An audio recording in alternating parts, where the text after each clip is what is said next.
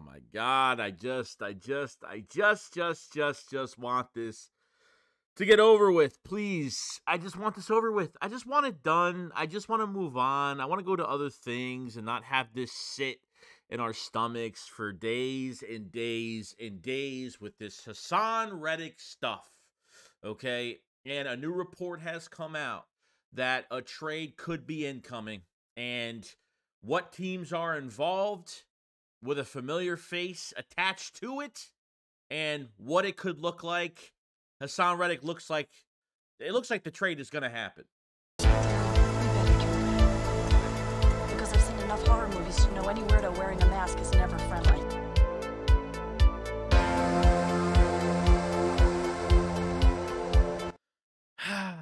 Well, we are here yet again because we still don't know what's going to happen with Haason Reddick.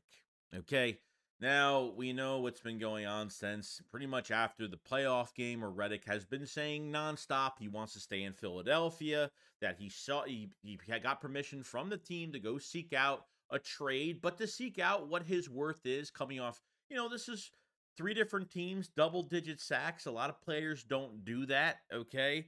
And I'm sorry, but through the 2 weeks of free agency, a lot of players have, a lot of teams have been traded for specific players, have been getting the right picks and trades. I don't know what you're going to get for Haason Reddick, but here is the report that I have to read out. It's from Jay Fowler, okay? It says, appearing on SportsCenter on Saturday morning, ESPN's Jay Fowler reported the expectation around the NFL is Reddick will eventually be traded, with the Arizona Cardinals and the Atlanta Falcons cited as potential landing spots. Quote unquote, the expectation league-wide is that he is moved at some point. The Eagles went and spent on Bryce Huff. They're re-signed Josh Sweat. Oh, not re-signed. They restructured him. He still was on contract for the year. So they have their 2 pass rushers. Reddick appears to be the odd man out. He does want a new deal. But this is a premier guy that should have value. He wants a new contract plus the draft capital that's going to take to get him. Arizona could be a team to watch because Jonathan Gannon was with him 2 years ago in Philly. They had good production together. Arizona needs pass rushers. Atlanta is an extent, so there should be teams in the mix. Yes, both of those teams need edge rushers. We'll get into those 2 teams later on in this video. If you're going for a Super Bowl, okay, this makes no sense to do. He's turning 30 years old in September. I've said this over and over. Look at the other trades that have been going on around the league. Okay, Brian Burns, a younger player, 26 years old. Okay, less statistics, not even close to what Haason Reddick has. Okay, Haason Reddick is a separate entity when it comes to players because a player like this normally doesn't get traded. Okay, if this was Myles Garrett and, Haason Reddick, then I can understand because both guys have had double-digit sack seasons consistently.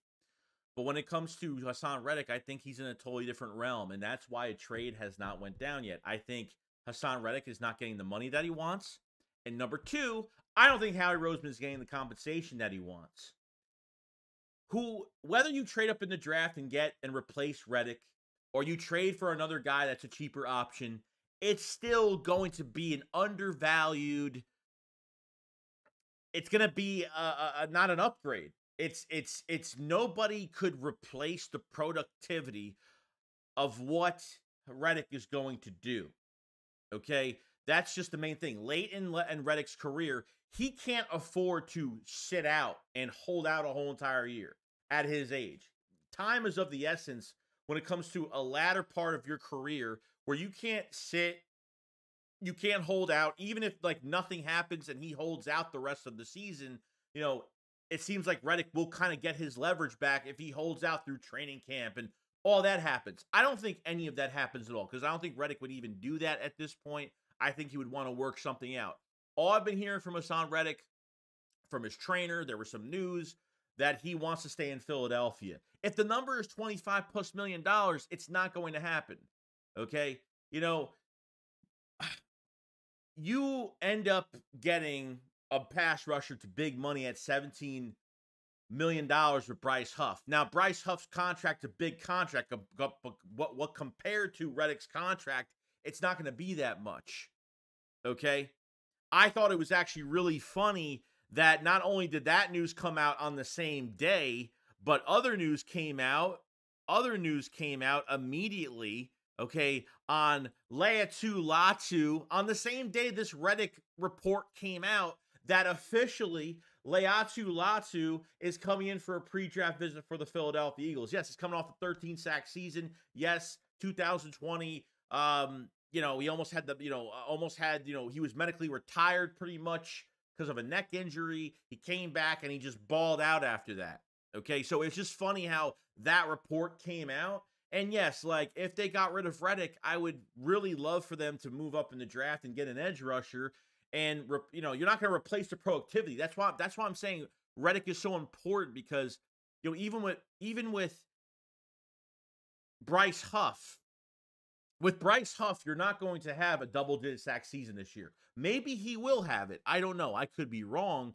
I think after 1 year with the team, I think he'll be better, going to his second year as a Philadelphia Eagle, and that $17 million a year will be such a great contract. The only problem with Bryce Huff as of right now is he only played 43% of the snaps, so he's a top 3 player the last 3 years when it comes to pressure rate, win rate. 9 out of 10 times, 10 out of 10 times, I'll probably say he always wins his one-on-ones, and having Haason Reddick on the opposite side of that, man, Super Bowl caliber ready defense, take your soul and eat it type defensive line that you would have. Okay, without Reddick, it's almost like your defensive line is not as great, and it sounds weird. It's just shitty and it's horrible, because Nolan Smith should have produced last year. They didn't, he had a couple injuries, nothing crazy, but they could have played him a lot last year. And Sean Desai had the excuse of, we're going to give snaps to so many players, and it was a bunch of BS. Okay, a bunch of BS with that. So it got me thinking, like, man, like if Nolan Smith actually produced last year, he got 5 to 10 sacks, I wouldn't feel so bad to make a trade like this. But because he hasn't produced, and yes, Nolan Smith will play, he will start. There's already rumors that Vic Fangio is going to give him a heavy workload the start of camp, because they want to see what else he could do and, get his value up, because he's got no value right now. He hasn't done nothing. Okay? You go out and sign Bryce Huff to big money, and when I mean aggressively went out there and got him, they got him instantly. Okay? Several suitors. But since Josh Sweat got restructured, it made things more confusing. Like, man, does that mean that Reddick is gone? Because we thought the Josh Sweat trade was going to happen. After on IG, when he was like, he was like, I'm going to miss you all on his IG, quote unquote, I'm going to miss you all. And nothing happens. We're like, okay, so he got restructured. He got more guaranteed money. But are the Eagles going to actually carry 3 edge rushers making over $10 million a year? And a lot of teams don't do that. That's a lot of money going into your edge rush. But you're trying to go for a Super Bowl. You get rid of Reddick, it just seems like they're not. I don't know how I know how he thinks this way. I know how he knows how he thinks this team is prepared. This team is ready. I have loved the free agency moves, but this one bothers me, because I think this move, whether Reddick stays or goes, I think it designates where the Eagles are going in this draft. I'm sorry, but that's what I think. That's my opinion. Some people think, oh, Reddick didn't do crap at the end of last year. Reddick didn't produce at the end of last year. I mean, who did? Who produced at the end of the year last year?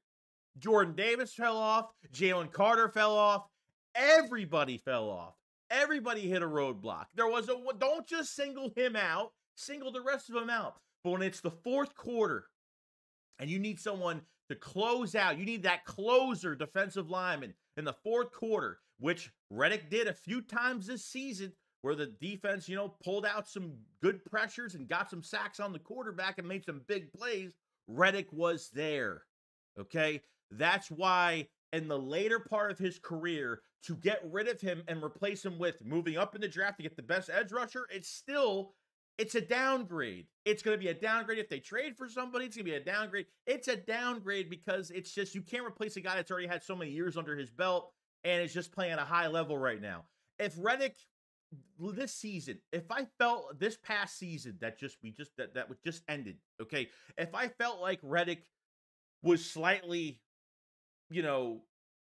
not producing, if I felt like he was kind of like going down, decreasing his productivity a little tiny bit, I would get rid of him in a heartbeat because, then, that's really starting to tell me that, maybe at his age. But I don't see that with Haason Reddick. I know he would work out with the scheme. I'm not even worried about that because I think you have the best defensive coordinator that can put guys in the right positions to win. And I think with the accountability, and Vic Fangio is an actual like coach, not a fucking assistant, not some guy that you just got hired off the Nathan's Franks, hot dog stand on the corner and became a defensive coordinator. And Nick has no control over this because Vic Fangio is going to have all the control over his defense, and nobody's going to butt in. Okay. What happened to the Eagles defense at the end of the season? The coaching change between Sean Desai getting demoted to Matt Patricia was the worst move they could have done. And multiple players have said that really screwed them up because to incorporate a new scheme in during the season is impossible. That's not enough time. That's why you have a whole offseason to do that. It was the worst move they could have done. So I'm not saying the Eagles aren't going to win the Super Bowl without him, but it's really hard for me to feel like they want to win. The longer this goes on, though, the more quiet it is every single day, the better I think it's going to get. Because even when Josh Sweat was restructured, I figured like a report would have came out that if Reddick was going to get traded and Reddick was done, I felt like Reddick would have said farewell to the team on social media, or he would have made a video and said, "Thank you, Philly fans," or other news outlets would have reported, that Reddick is going to get traded, that this means it's going to happen. None of that happened. I mean, Reddick said nothing in the process. So this could go towards the draft. That if he makes it through the draft, and that's the most dangerous part to this whole thing. He could be trade bait to the draft. That $1 million to April 1st means absolutely nothing. They just don't want to pay it to him because they want to get something done. They want to get an extension done. And guys, like I said, you're going to be, you have like $33 million, which still there's some unspecified contracts that are still not on the books yet. They're still not on the book. There's a few contracts still on the books. Okay. So the Eagles will get $11+ million with an extension. If it's up to me right now, restructure his contract, give him more money, make him happy, and let him play out the year. That's, but unfortunately, that cap hit's going to be a problem. So they need to restructure him or do something, give him more guaranteed money up front. He's a $21 million cap hit this year. That's the other problem that's going on. So is it Howie? Is it, and business is business. I understand it. Is it Howie? Is it Reddick? Is it Reddick not getting the money he wants? Or is it Howie Roseman getting the compensation? I think the bigger issue right now, if a trade is going to happen, is Howie Roseman getting the compensation he wants. Okay? That's what I think. All right? I mean, if L'Jarius Sneed is going to be traded for a 25 third, because you got to trade for a guy and you got to pay him. A 25 third round pick. Brian Burns, like I said, Brian Burns, second round pick and then some at 26, 27, and doesn't even have close to the statistics as Haason Reddick does. Okay? That's my whole entire issue right now. I think it's both. I think it's compensation. I'm glad Howie Roseman isn't giving Haason Reddick to a team like a cheap bag of chips, because Reddick can go to a team, especially in an aggressive system, whether it is the Cardinals or something, or the Falcons, and he will produce immediately. This is something you don't trade and just look. If a team was willing to give a first-round pick or a first-round pick swap and we moved up like 10 spots, I'd probably do it because possibly with another first-round pick, you can get 3 players in this draft that are going to be superstars for this team going forward for years to come. That's a different story. But if you're just getting a second rounder and, you're the compensatory pick game is a whole different story because you need to trade a pick higher. Okay. So if Reddick goes for a third-round pick, you can get it. If Reddick goes for a second-round pick, you can get a third-round compensatory pick, which is great. So you'll get a pick for next year, which is good. You know what I mean? Like they did for Javon Hargrave and obviously drafting Jalen Carter. You know what I mean? So they Howie Roseman likes to work that compensatory game. but I feel like this is going to be the biggest mistake they make. Biggest mistake. If I had to like give up to God, to Jesus Christ, and say, okay, well, if we're not going to get a first round pick and you're forcing me to trade Haason Reddick, what is the least I would take for Haason Reddick as of right now? If it's not a high second round pick, I don't want him. I mean, sorry, if it's not a second round pick, I'm seriously, I'm keeping him on this roster. I want to keep him on this roster. I don't want to give up. It's not even worth to get another second round pick. Yes, another second round pick would be great. Not a pick swap. I'm talking an extra second to get him. I don't think Reddick is even worth a pick swap. You give us your second, boom, it's done. Okay, because at the end of the day, if the Eagles end up getting 3 second round picks out of this, okay, if they end up getting another second round pick, 3 second round picks, man, the movements that Howie Roseman is going to make in this draft, where you could trade up probably twice into the first round, I'm not even kidding, okay, is it, well, I mean, you'll move up from 22 maybe, and then obviously one of those seconds, you're going to move up. One of those seconds, you'll move back, and then whatever he wants to do with the third one, he can do whatever he wants with. Or you can package it up for maybe a player. So we can't, a player pick trade, maybe. It could be a player for player pick. I mean, a bunch of different things can happen here. Okay. Now looking at obviously the Falcons and the Arizona Cardinals, 2 teams that really need edge rushers badly. So I picked up their, I kind of searched up their draft picks. I kind of want to go over that really quick because I think it's really important. And yeah, so Arizona is, Jonathan Gannon had, he knows what Reddick is. He knows how to, knows what he could do. Okay. So what's more interesting here with the Cardinals is they have pick number 35. Okay. They're literally just out of the first round. That right there, a few picks after the first round, which is great. And if you acquire that 35 and maybe a mid-rounder for next year for 25 or something like that, I think, like I said, I don't want to trade Reddick for anything unless it's a first, but it's not going to happen. I don't want to trade him at all. But if you had to force me, that pick number 35, round 2 would be fantastic. I think that's you're, an early second, a very, very early second. A few picks within the second round is great. There's going to be a lot of players that drop to that spot, or the Eagles can trade back up in the first, which is awesome. If they feel like the first day they feel like they don't need to trade up, there's still a lot of guys on the board. They'll wait till the second day, do their thing. Now, Atlanta Falcons, they have pick 43. Not too bad. Okay, not too bad. You move up another 10, what is it, like 10 spots, something like that. So, still not a bad pick in round 2. So, I'm not looking at the third round picks. I don't care about the third round picks because I'm telling you right now, if the Eagles trade Reddick for a third, and it's not happening. You know that it is not happening because at this point, okay, at this point, it's never going to happen. It's just not, because it has gone on for this long for this trade to even go down. If it's even happening, if a trade is even happening, okay? But I am going to be very upset at Howie. And I understand if he has no control. If Reddick is just like, yeah, I just want to go and get my money. But, maybe Howie has past negotiations at this point and said, I'm not getting the right compensation. Reddick should just come back for the year, restructure his deal, give him more guaranteed money this year, keep him happy, let him play it out, and let him just walk after this year. That's it. That should be the plan right now. Unless you want to extend him. If they extend him 2 years, even better. I'm not worried about it's not the cap space. It has nothing to do with the money on our side. It has to do with what he wants and what Howie's getting back in return if a trade is to facilitate. Okay? Not taking a third round pick. Like I said, I don't want to take, I don't even want to trade him, period. But a high second round pick is what I'm looking for. I don't know what other teams are available. I've heard the Falcons during the combine. The Cardinals are kind of a new one that kind of popped up. I don't know what other teams before I heard Houston, but that's probably not going to happen anymore. But those are like the only 2 teams I've actually heard so far that have interest.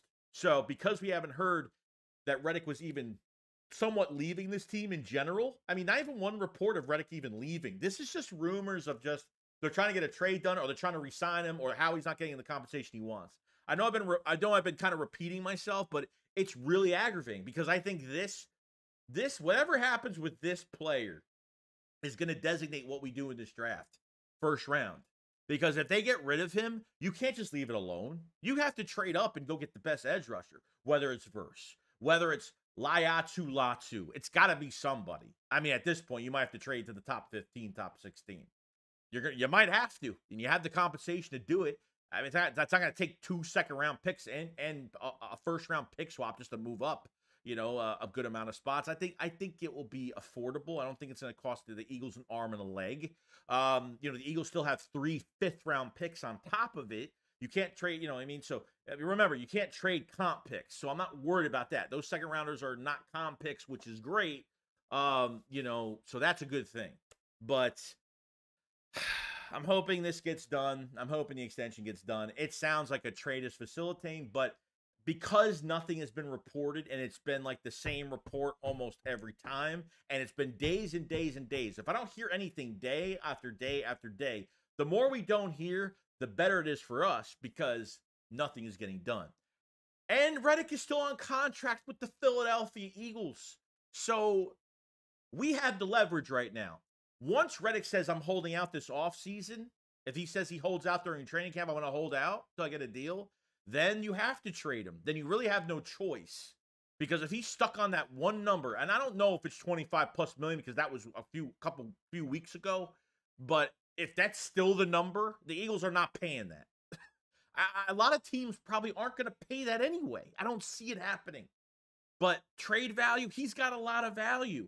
But I'm glad Howie's not giving him up for nothing because I'm sorry. Falcons, give me AJ Terrell. I'm not even kidding. I'm being a scumbag in this trade. I don't care what. I respect Haason Reddick and his game. I'm not going to give him up for nothing. And we're not going to get anything back in return. And we're going to look like idiots trading him for a 3rd and a 5th round pick. Whoop-de-do. Not happening. So let me know what you guys think about the trade in general. What picks you think we should give up? What do you think we can get for Haason Reddick? Would you trade him? Would you not trade him? Do you think he's draft trade? Do you think he's still on the roster after the draft and nothing's done yet? If he's still on the roster after the draft, if he's not even traded after the draft or during the draft and even after the draft, he's most likely going to be in Philadelphia unless he holds out. That's a whole different story. I can't see the holdout thing happening. I don't see how him and Howie would get into I just don't see it. The relationship is really good. I don't see why that would happen. It's coming down to some money, but this has been going on for a while. 2 weeks in the free agency and nothing's even happened yet. And the more we don't hear, the better for the Philadelphia Eagles. That's what I think, in my opinion. And, we're just going to have to wait and see on what happens. So they trade him. It's going to be a big loss for this defense, this defensive line. And, man, you're weak on one side. I don't care if Josh Sweat's not on that level, and Brandon Graham is surely hell not on that level either. And trading up for a guy is not gonna fix anything. It's not. You want to win a Super Bowl, and trust me, Howie's not stupid. He knows keeping Reddick is they got to keep Reddick.